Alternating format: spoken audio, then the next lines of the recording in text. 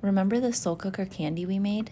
We decided to make a slow cooker puppy chow. Because it's nut free. And it's so genius. So we took our white bark, our chocolate chips, and melted it in our slow cooker. Added our rice cereal and crushed Oreo cookies and gave it a good mix until all that cereal is coated in that chocolate.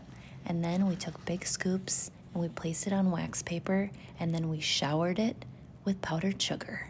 And then you just refrigerate it until it's nice and firm and into little clusters. And when you're upside down, it's free calories.